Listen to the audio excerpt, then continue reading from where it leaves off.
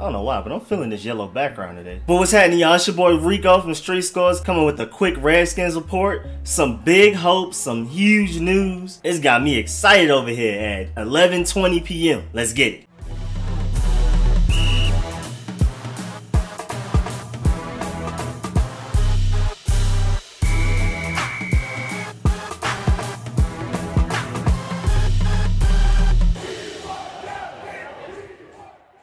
So it's been reported that Reuben Foster has been sprinting and putting weight on his leg, which is huge news. His nerves are finally coming back. Remember back in 2019, as soon as we finally about to see what he could do, he tore his ACL, MCL, and ACL. It sounded like the whole leg was gone, but he's steady improving. So for everybody that's been wanting Reuben Foster news and updates, here we go. He actually is regaining feeling and nerves in his leg. He's getting it stronger. He's able to sprint. That is amazing. I mean, there were questions whether or not he would even be able to walk again type thing. Like I said, ACL, MCL, and LCL. I mean, all of them.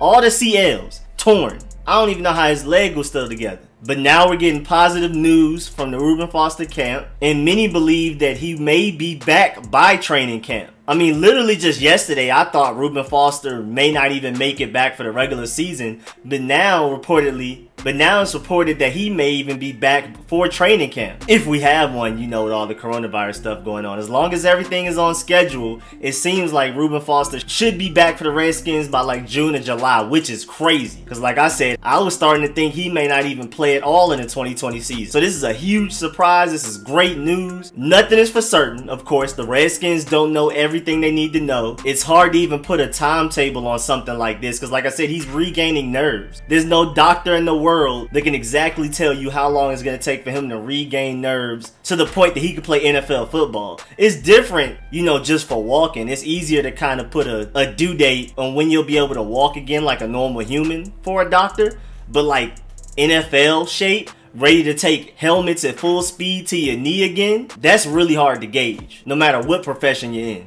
Doctor, medical science, exercise science, anything, physical therapy. But the Redskins did hire an entirely new training staff. Ryan Vermillion is now the head, and also Kevin Wilkes. Dan Snyder just made up a position for him. Like, he literally has a job title that was not here previously before he was hired here. Like, Dan Snyder literally just made up a job title. He's like a medical consultant type guy, and I know a lot of us don't know about him on this side of football, but like on the actual playing in football and the doctor side, exercise science, physical therapy, he's like the Michael Jordan of the doctor world. So Kevin Wilkes is low-key one of the best moves Dan Snyder has made all offseason. It's just not really talked about because until he performs some miracle to bring back a player from getting hurt, or once we have an entire season where we have less players getting hurt, we won't be able to truly see what type of impact he has. But from his history and recommendations and reviews and all of that type of stuff, Kevin Wilkes is that dude in the medical field. So with him on our side, new training staff, Ryan Vermillion coming from the Panthers, who was also awarded training staff of the year a few years ago. If anybody can get Reuben Foster back fully healthy, ready to go by training camp, it's this one. But like I said, I don't want to promise anything. I don't want to get y'all too excited because even the Redskins and the best doctors in the world don't know exactly when Reuben Foster will come back as of today.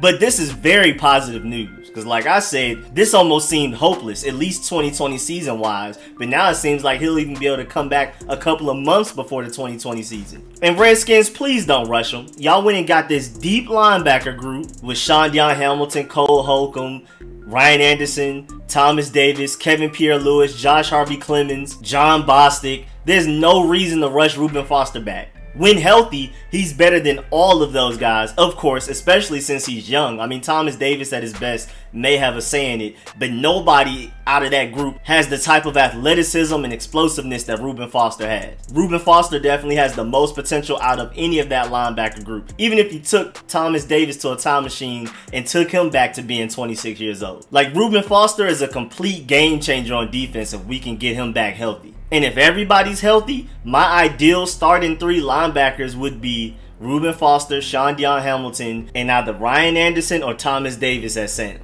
Because I know week 1 is going to be hard for anybody to beat out Thomas Davis at the linebacker spot. Just off of the fact that he already knows Ron Rivera's system and everything. He knows how he wants things done. He's the veteran guy. So he may have lost a slight step just because he's older than all of the young guys. But as far as week 1 goes, I wouldn't be surprised if Thomas Davis is starting somewhere in that linebacker group. I mean, actually, I would be surprised if he isn't, really. Just off of his veteran leadership, IQ, knowing where to be, when to be there. He'll be able to help the other guys out on the field and in practice. Thomas Davis is a great signing, even just as an on-field coach, even if he isn't that great on the field playing for us. Reuben Foster under Thomas Davis's wing is going to be crazy. And y'all already know, if y'all have seen a lot of my videos when I'm discussing the defense, especially the 4-3 one, my favorite linebackers of this linebacker group are definitely Sean Dion Hamilton for his IQ, and he was one of the best coverage linebackers last year in the league, and then Reuben Foster, of course. And then it's just figuring out who's going to be that third one. I like Ryan Anderson a lot, but like I said, I wouldn't be surprised if Thomas Davis is the one starting somewhere in that linebacker group. And also, don't sleep on Cole Holcomb. Ron Rivera already praised him a few weeks ago, and he's a great run stopper, but he's just a big liability in coverage. So if he can improve his coverage mightily, then he can play a big role in that linebacker group. And also, don't forget Kevin Pierre-Louis, because he has a lot of potential. He just hasn't really been given the snaps to show it. But those last few games for the Chicago Bears, he actually started to look like something, for real, for real. His coverage skills and instincts were pretty good, and he was solid in run stopping. So he might even be a sleeper. And you cannot forget Josh Harvey-Clemens, because he was our best coverage linebacker, period. He was more of like a hybrid safety a few years ago.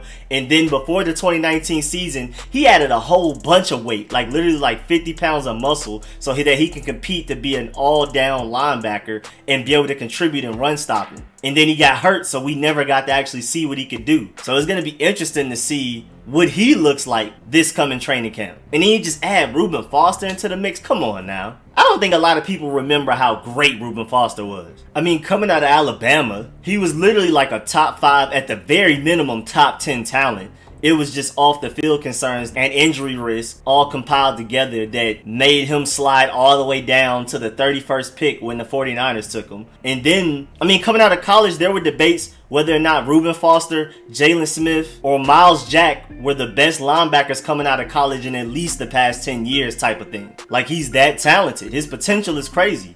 And then his rookie season for the 49ers, he was playing very well. I mean, Pro Football Focus graded him the second best rookie out of that rookie class that season. And he was injured some games. He didn't even get to play the entire season. The only rookie they rated above him was Tre'Davious White, and only by a little bit. Reuben Foster was graded a 90.7. Tre'Davious White was graded a 91.6. Alvin Kamara was a 90.6, which was 0.1 less overall than Reuben Foster. And y'all remember how great of a season Alvin Kamara had his rookie season. I mean, through the first 16 weeks of the 2017 season, the only linebackers Pro Football Focus thought were better than Reuben Foster in the entire league were Luke Kuechly, Levante David, and Bobby Wagner. Those are the only 3 linebackers in the entire football league that they had graded above Reuben Foster. And this was Reuben Foster's rookie season. Between him being a rookie and being injured on and off, he never even had a full grasp of the defense or the NFL speed or none of that. He was just going off of straight raw potential. So with Ron Rivera, ex-linebacker to NFL, great head coach, great defensive mind, great linebacker mentor, I mean, getting legendary seasons out of Thomas Davis and Luke Kuechly, I can't even fathom what Ron Rivera can get out of Reuben Foster if he's able to stay healthy and out of trouble. Because the way we ended up getting him was all of the domestic violence accusations and drama that he had with his ex-girlfriend and everything while he was with the 49ers. And they just ended up releasing him. We got him off waivers. And no other team even tried to claim him off waivers. We were the only one to put in a claim. So of course we ended up getting him. We were ready to show him off. Add him to our defense that had high expectations, even with Greg Minuski still as a defensive coordinator. But then he got hurt in the first day of OTAs. It was only his 3rd day in a Redskins uniform. And seeing him getting carted off was just so sad. We all had such high hopes for him. But now it looks like he's making a real comeback. And there's actually very positive progress. Like I said, it seemed like he might not even be able to walk normal again. And now he's full sprinting. running on treadmills, all of that. In January, it was reported that he just started getting feeling back in his toes. And now as of late March, he's sprinting. So going from not even having feeling in your toes in December to being able to sprint by late March is huge progress in a relatively short amount of time. So going from late March to early June, we're going to have to see how much progress he makes then. And like I said, we can't depend on him. I like the route that Ron Rivera went in free agency as far as linebackers go. Getting a bunch of guys to make them compete against each other. Some young high potential guys. Then Thomas Davis, veteran leadership proven guy, but he's up there in age. 37 years old to be exact. So you can't expect too much out of him. But he was expected to take a large step in regression last season with the Chargers, but he still went out there and balled out. He didn't look like the Thomas Davis of the Panthers when he was going to the Pro Bowl, but he still looked really good for the Chargers last year. And hopefully he looks like that for us. But I love how deep this linebacker group is, and adding Reuben Foster to it is just gonna be insane. Like, somebody's not making it out of training camp, and that's just crazy. And thank goodness all the hate has died down. Everybody was on our neck for picking up Reuben Foster, even though there was no real evidence on whether or not he was actually committing domestic violence or whatever was going on. And we still caught all the slander from everybody. I mean, people on ESPN, people on social media, Bleacher Report, I mean, anywhere you look. People were either mad at the Redskins or they were doing that, well, it's the Redskins, so we're not surprised type of thing. But when Reuben Foster goes out there and ball out, we will have us a steal. Especially since he's only a $1,697,088 cap hit for the 2020 season. If he goes out there and balls out, then we'll have to pay that man quite a bit of money to re-sign him and all of that. But as of right now, as far as 2020 goes, if we can get a healthy, all-pro Reuben Foster for less than $2 million worth of cap hit, that is insane. But I'm not even worried about the money. I just hope he goes out there and stays healthy and has an all-pro season. And to prove to himself that he can still do it. Because confidence is big. And being able to show yourself that you still got it, and not having to worry about getting hurt, you can play without being timid. That's a big step for Reuben Foster's career. So I really hope he bounces back in the best way. And even if we have to pay him a lot of money next season to re-sign him, right now we're estimated to have top 3 cap space going into the 2021 offseason. So I'm not even worried about having to pay him. I just want him to go ball out. I don't even care about the money. I just want to see him be great. But that's it for this Redskins video. I appreciate the view. Please like the video if you learned anything. If you liked it, please subscribe if you haven't. Infinite content coming out. I'll catch y'all later. I'm out.